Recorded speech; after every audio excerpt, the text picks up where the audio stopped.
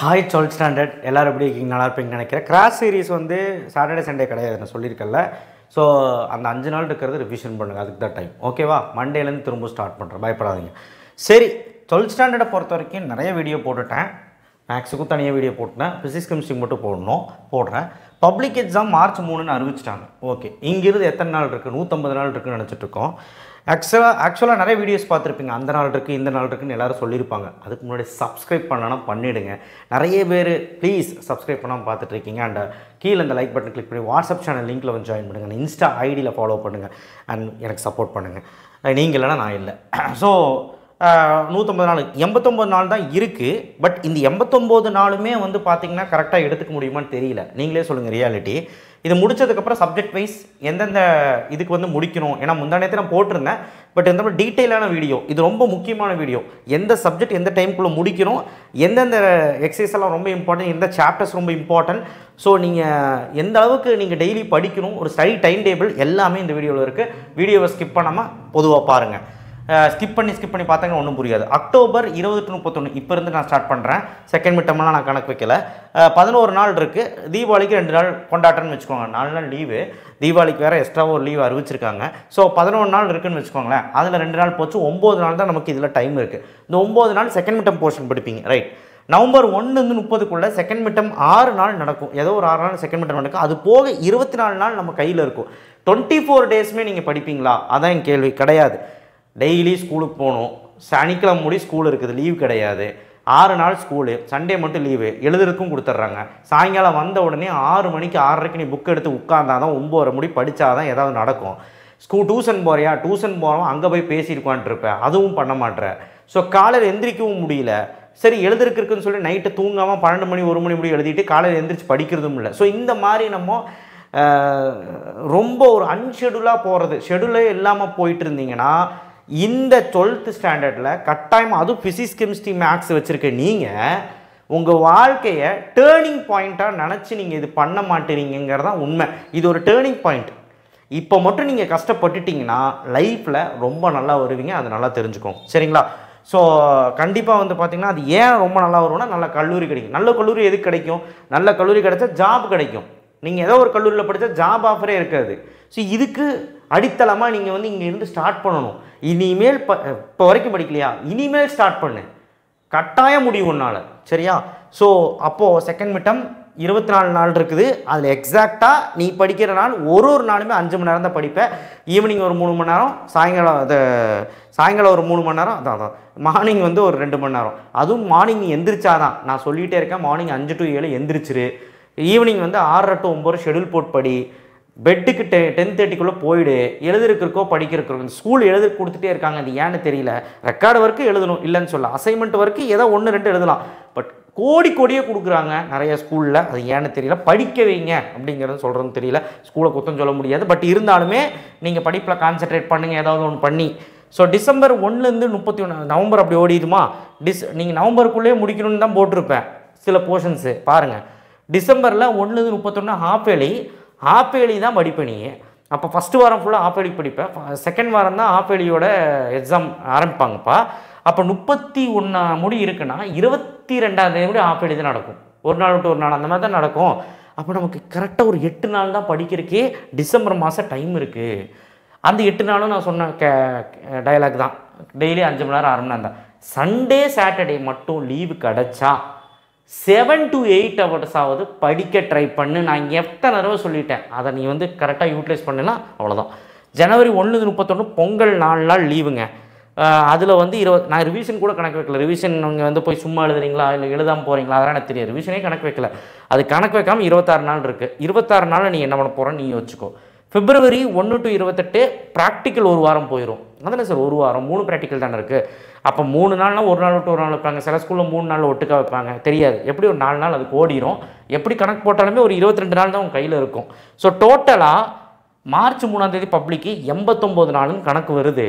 ஆனால் இது 89 நாளுங்கிறது ஒரு மாயம்தான். கரெக்டாக சொல்ல போனோன்னா 80 நாள் கூட கரெக்டாக இருக்காது. அதுவும் ஹவர்ஸ் எல்லாம் கணக்கு போட்டிங்கன்னா, நான் கூட ஒரு சேனலில் பார்த்தேன், ஹவர்ஸ் கூட கணக்கு போட்டிங்கன்னா டைமே இல்லை. ஸோ தயவு செய்து, நான் பயப்படுத்துறதுக்காக தான் சொல்கிறேன், தயவு செய்து இந்த ஷெடியூலை பார்த்தாவது நீ படிக்க ஆரம்பிச்சிரு. டெய்லியும் 3 ஹார்ஸ் ஈவினிங். காலையில் 4:30 மணிக்கு 4:45 எந்திரிச்சு 5 மணிக்கு ஸ்டார்ட் பண்ணி 7 முடி நீ படிக்கிற, டைம் வேஸ்ட் பண்ணாமல் படிக்கிற. இதை நீ பண்ணிகிட்டே வா, ரெகுலராக பா. சண்டே மட்டும் 7 மணி நேரம். அப் டு நவம்பர் தமிழ் என்ன முடிக்கிறோன்னா 5 இயல் முடிச்சிரு. 5 இயலில் ஆல்ரெடி நிறைய இயல் படிச்சு மிட்டமில் வந்து 2 இயல் படிச்சிருவோம். ஸோ அந்த 2 இயலும் எடுத்துக்கோ. ஃபஸ்ட்டு குவார்ட்டர்லி போர்ஷன்ஸில் ஒரு 3 இயல், ஒரு 5 இயல் தரோவாக புக் பேக்காவது நல்லா படித்து வச்சிரு. ஸோ கொஞ்சம் சேஃபர் ஜோனில் போயிடலாம். அப்புறம் 2 மார்க்ஸ் எல்லாம் நம்ம வந்து கூட எக்ஸாம் டைம் பார்த்துக்கலாம். இங்கிலீஷில் வந்து எனி 3 லெசன்ஸ் அது நீங்கள் படிச்சிருவீங்க. 21 மார்க்ஸ் மட்டும் நிறைய டெஸ்ட் எழுதுனா தான் ப்ராக்டிஸ் பண்ண முடியும். அந்த 21 மார்க்ஸில் அட்லீஸ்ட் ஒரு 15 1 மார்க்ஸ் எடுக்க மாதிரியாவது பாருங்கள். அதுக்கப்புறம் அந்த 5 1 மார்க்கை ஜனவரி டைமில் பார்த்துக்கலாம். கிராமரில் இஃப் கிளாஸ் யூஸ் பண்ணுறது, relative pronoun, indirect, direct, active voice, passive voice, இதில் ஏதாவது ஒரு 3ஆவது நவம்பருக்குள்ளே முடிக்க ட்ரை பண்ணு. கொஞ்சம் ப்ராக்டிஸ் பண்ணு. இதெல்லாம் எப்போ பண்ணாலும் ஒரு சண்டே டைமில் ஒரு 1 மணி நேரம் 2 மணி நேரம் அந்த மாதிரி ஃபாலோ பண்ணு. நான் இங்கே எழுதியிருக்க பாருங்க. வீக்லி வந்து 2 to 3 hours Saturday Sunday Tamil. So Saturday Sunday Tamil படித்தா போதுமாங்க சார்னா போதும். ஏன்னா கட் ஆஃப் நமக்கு முக்கியம். அதனால் நீங்கள் வெட்டினரி சயின்ஸ் போகணுனாலும் கட் ஆஃப் முக்கியம், பேராமெடிக்கல் போகணுனாலும் கட் ஆஃப் முக்கியம், டிஎன்இ தமிழ்நாடு இன்ஜினியரிங் அட்மிஷன் போனாலும் கட் ஆஃப் முக்கியம். அதுக்கு ஃபிசிக்ஸ், கெமிஸ்ட்ரி, மேக்ஸ் தான் முக்கியம்.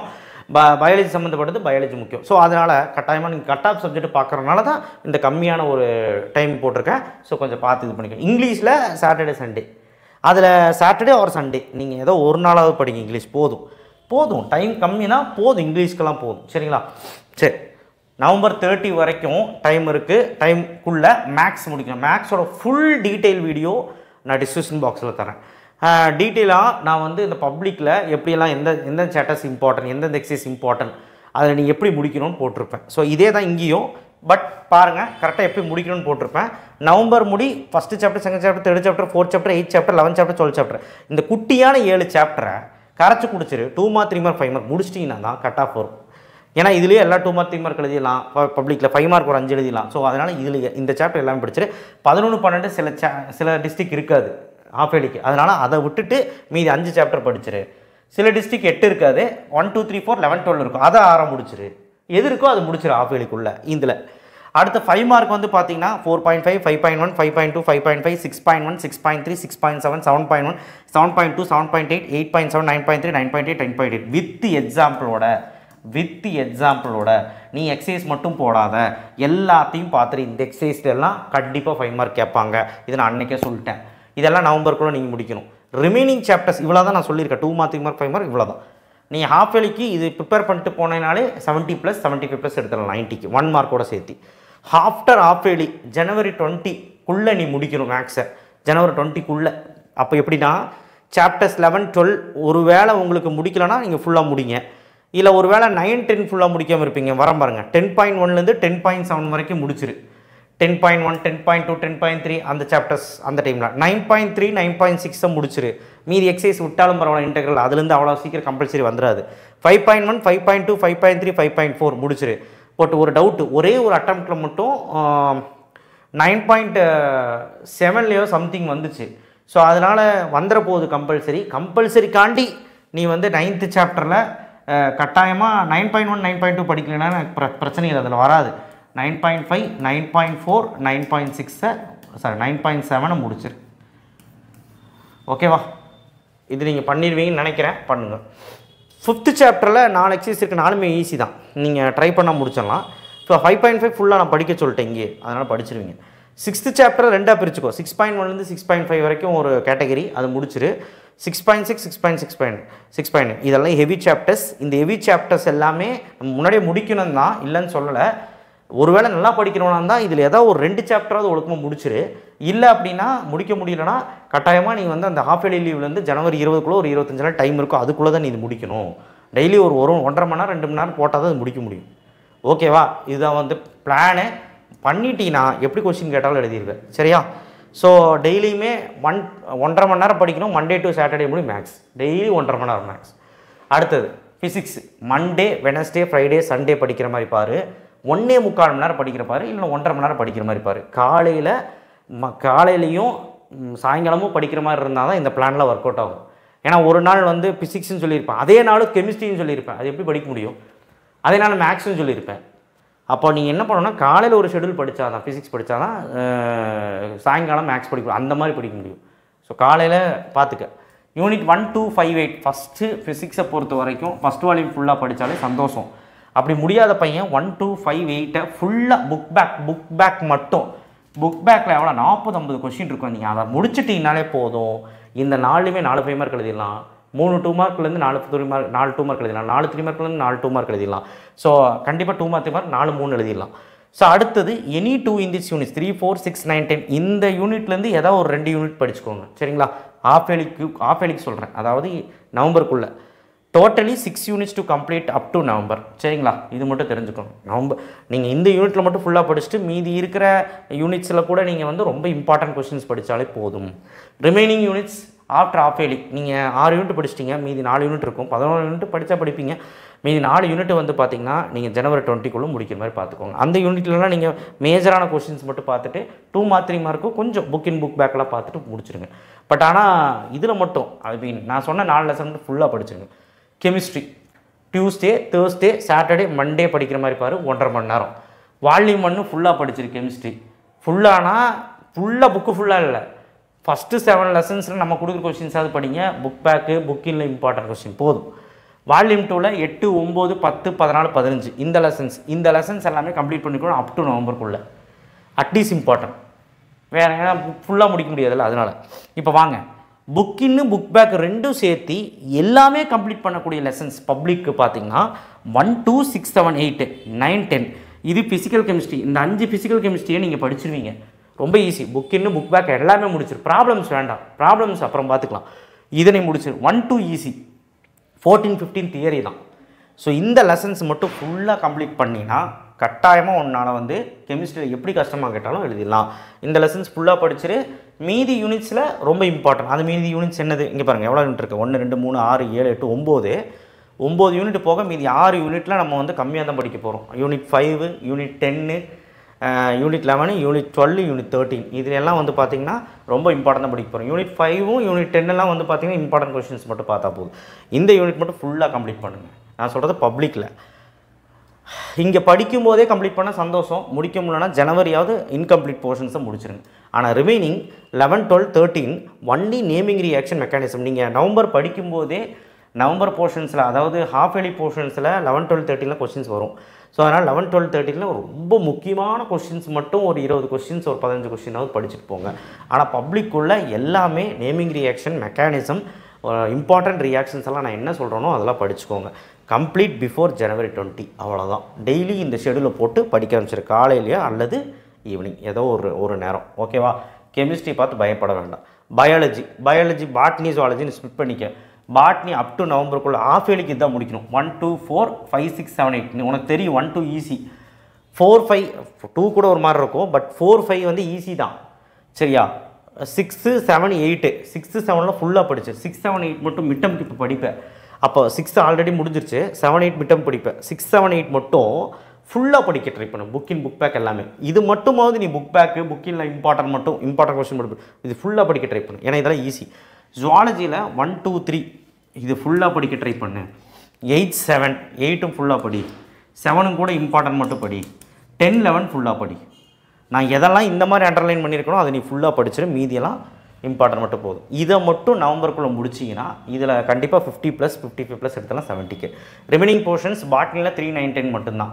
அதில் புக் பேக் மட்டுமாவது ஒழுக்கமாக படித்தா போதும் ஜனவரி 20க்குள்ள. மீதியெல்லாம் நம்ம வந்து ஆல்ரெடி வந்து பார்த்திங்கன்னா ஃபுல்லாக இந்த லெசன்ஸ் எல்லாம் கம்ப்ளீட் பண்ணுறதுனால டைட் ஆகாது, நீங்கள் மாட்டீங்க. ரிமைனிங் ஜுவாலஜியில் 4 5 6 இருக்குது.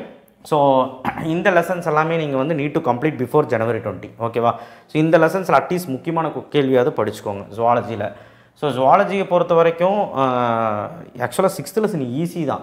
நான் ஏன் 6th லெசன் இங்கே போடலை அப்படின்னா 6th லெசன் வேணும்னா நீங்கள் முன்னாடியே முடிச்சுக்கலாம். 7th லெசன் ஏன் போட்டோன்னா 7th லெசன் ஈஸி, படிக்கிறதுக்கு புரியும். அண்ட் ஆல்சோ கண்டென்ட்டும் நிறையா இருந்தாலும் படிக்கிறதுக்கு புரியும். உங்களுக்கான ஒரு கண்டென்ட்டாக இருக்கும். உங்களுக்கு புரிஞ்ச மாதிரி ஒரு கண்டென்ட்டாக இருக்கும். ஸோ அதனால் ஈஸியாக படிச்சிடலாம். அதனால நான் அங்கே போட்டேன். ஸோ அதனால் இம்பார்ட்டண்டாக ஒழுக்கமாக இதில் படிங்க. அண்ட் 4 5 6 இது என்ன லெசனு? 1 2 3 4 5 6 அங்கே எழுதிட்டேன். 7 8 எழுதிட்டேன். 9 அது 9 தான் அந்த லட்சத்தில் எழுதியிருக்கேன். 9லேயும் இம்பார்ட்டன்ட் மட்டும் போதும். அட்லீஸ்ட் இந்த லெசன்ஸில் இம்பார்ட்டன்ட் பார்த்தா போதும். பட் இங்கே அண்டர்லைன் பண்ணியிருக்க லெசன்ஸை மட்டும் ஃபுல்லாக படிக்க ட்ரை பண்ணுங்கள். நீட் டு கம்ப்ளீட் பிஃபோர் ஜனவரி 20. இது பண்ணிங்கனாலே எப்படி கஷ்டமாக கேட்டாலும் எழுதிடலாம். ஸோ பயாலஜி பொறுத்த வரைக்கும் எந்த டைமில் படிக்கணும்னு நான் சொல்லவே இல்லைல்ல. வாரத்துக்கு 3 நாள் வேறு வழி இல்லை இல்லையா? கட் ஆஃப் சப்ஜெக்ட்டு பயாலஜி மட்டும் நம்பி இருக்கிறவங்க 4 நாளாவது படிச்சுக்கோங்க. சரிங்களா? வாரத்துக்கு 3 நாள், any 3 days weekly, any plan பண்ணி படிச்சுக்கோங்க. காலையிலையா இல்லை ஈவினிங்கான்னு பிளான் பண்ணி படிச்சுக்கோங்க. சிஎஸ்ஸை பொறுத்த வரைக்கும் up to நவம்பருக்குள்ளே any 10 chapters book back மட்டும் இப்போதைக்கு போதும். Book back lessons any 10 chapters. நீங்கள் குவார்ட்டர்லி போர்ஷன்ஸாக இருக்கட்டும், இல்லை வந்து என்ன கேட்டிங்கன்னா புது போர்ஷன்ஸில் ஒரு 3 லெசன், லாஸ்ட் லெசனில் ஈஸி. ஸோ ஒரு ஒரு ஒரு 3 சாப்டர் அதுலேயும் ஃபஸ்ட்டு ஒரு 7 சாப்டர், ஏதாவது ஒரு 7 chapters, இந்த மாதிரி ஒரு 10 சாப்டரில் ஃபுல்லாக book back 2 mark 3 mark 5 mark படிச்சினாலே என்ன கேட்டாலும் எழுதிடலாம். ஆனால் ஒரு விஷயம் இம்பார்ட்டன், நம்ம போகிறது படித்தாலே கம்ப்யூட்டரில் எழுதிடலாம். ஆனால் நவம்பருக்குள்ளே நீ வந்து கட்டாயமாக ஹாஃப் இயர்லிக்கு ரெடி ஆகுது. இந்த மாதிரி தான் ஹாஃப் இயர்லிக்கு மட்டும் நான் பேசல, பப்ளிக் தான் பேசுகிறேன். ரிமைனிங் போர்ஷன்ஸ் நீ எதெல்லாம் சிஎஸ்சில் கம்ப்ளீட் பண்ணலையோ அது எல்லாமே ஜனவரி 20 கம்ப்ளீட் பண்ணும். நீ என்ன ஜனவரி 20 முடி இழுத்தது ஏன்னா நமக்கு டைம் இல்லை, நிறையா விளையாட போயிடுவோம், நமக்கு டைம்ஸ் கம்மியாக இருக்குது. நான் ஃபஸ்ட்டே டைமை பற்றி பேசிட்டேன். ஸோ எல்லாம் மொத்தமாக பார்க்கும்போது நமக்கு டைம் ரொம்ப லேகாக இருக்குது. நீயும் இப்போ விளையாண்டுட்டு இருக்க. ஸோ எல்லாத்தையும் யோசிங்க, டீப்பாக யோசிங்க. நம்ம சேனலை சப்போர்ட் பண்ணுங்கள். நிறைய வீடியோஸ் வந்துக்கிட்டு இருக்கு டெய்லியும். நானும் என்னென்னமோ பண்ணி படிக்க வச்சுக்கிட்டு இருக்கேன் உங்களை. தயவுசெய்து ஏதாவது பண்ணி படிக்க ஆரம்பிச்சிருங்க. இப்போ இப்போ முழிச்சிக்கலினா கண்டிப்பாக நான் சொல்கிறேன், நம்மளால் திரும்பி கூட பார்க்க முடியாது. கட்டாயமாக இப்போ எந்திரிச்சுக்கோங்க. கண்டிப்பாக உங்களால், நான் சொல்கிறேன், அடித்து சொல்கிறேன், உங்களால் வந்து எவ்வளோ மார்க் எடுக்க முடியும் அப்படின்னா, இப்படி நீங்கள் கரெக்டாக ஃபாலோ பண்ணிட்டு வந்தீங்கன்னா 550க்கு மேலே ஈஸியாகவே எடுத்துடலாம். 600க்கு நம்ம டார்கெட் எவ்வளோ இருக்கணும்? 550+, அதாவது 580+ ஆர் 600க்கு 600 எடுப்பேன் அப்படின்னு நீ டார்கெட் வச்சாதான் 550+ அசால்ட்டாக எடுக்க முடியும். நீ எடுப்ப, நான் நம்பிக்கை வைக்கிறேன். நீங்கள் எடுப்பீங்க, எனக்கு தெரியும். கோட்டையில் ஃபெயிலாக, மார்க் கம்மியாக, அதெல்லாம் கவலையே வேண்டாம், நீங்கள் எடுப்ப. தேங்க்யூ. ஷேர் பண்ணுங்கள், சப்ஸ்கிரைப் பண்ணுங்கள், மறக்காமல் பெல் ஐக்கனை ப்ரெஸ் பண்ணுங்கள். இதை பார்த்து ஒரு நல்ல முடிவு பண்ணுங்கள். சப்ஸ்கிரைப்.